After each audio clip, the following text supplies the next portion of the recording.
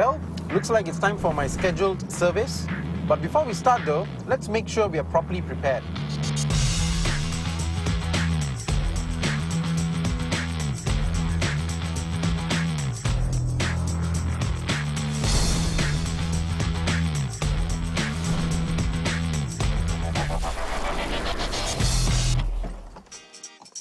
A well-equipped toolbox will definitely impress the ladies, but more importantly, it's a one-time investment as you will use them over and over again.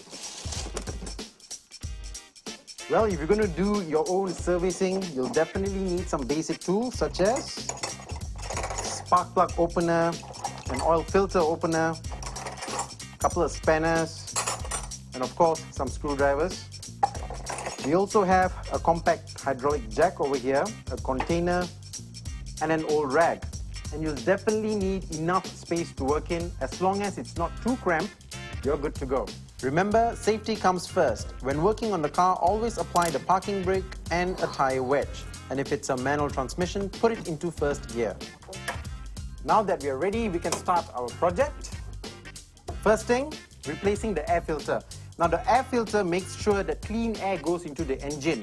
Now if your air filter is dirty, the engine will lose power and you'll end up using more fuel.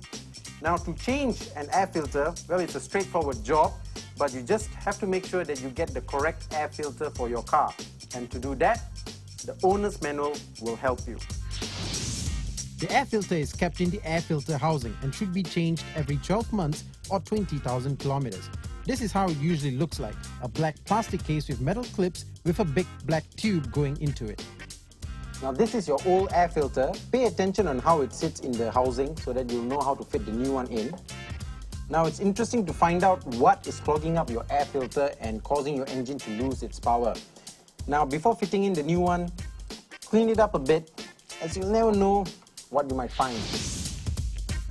Then replace it with a new air filter. Again, gentleness is the key. If it doesn't slot in right, you're probably doing it wrong because you'll also find it hard to close the top.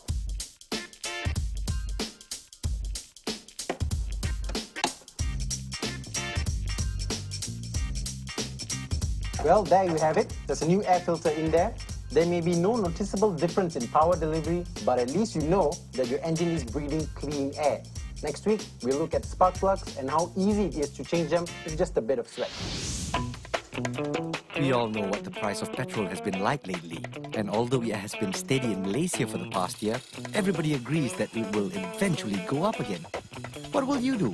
And what are the alternatives? The popularity of hybrid cars has risen in tandem with the price of oil, yet they are recognized as only a midway point to the ultimate target. Cars that won't depend on that pesky, fickle-priced petrol at all. However, what the alternative will be is yet to be determined. Two of the more popular options being developed are battery-powered technology or fuel cells. So what's the difference? Both are driven by electric motors, but it's what powers them that's what's different. BMW's Mini E is an electric version of the popular Mini and has just undergone field tests in the US and the UK. To charge it up, you just plug it into your house electrical supply through a special charger.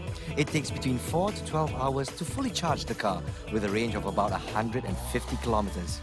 Top speed, an electronically limited 150 kilometers per hour. Fuel cells, on the other hand, react hydrogen with oxygen to produce water. This releases energy and is converted to an electric current.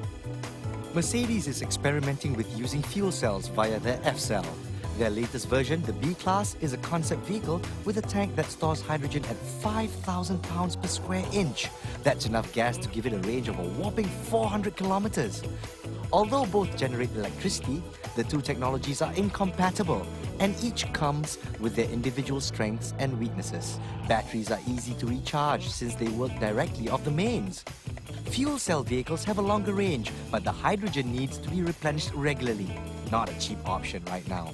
And they're fragile too. Not too good if you're planning to drive on bumpy roads. There are other alternatives. BMW's Hydrogen 7 also uses hydrogen as an alternative fuel.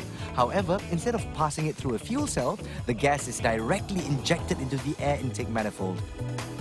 With some help from designer Maestre Giugiaro, our local boys Proton and Lotus has unveiled its concept hybrid car, the Eco Mobility Advanced Solution, or Proton EMAS, designed by Lotus Engineering, engages a fully electrical drive system and comes in 3 variants.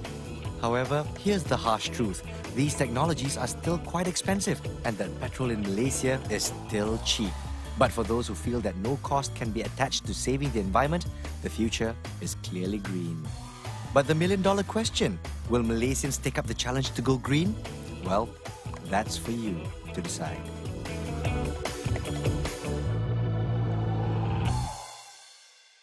Coming up next, the BMW 7 Series Diesel on the road and on track.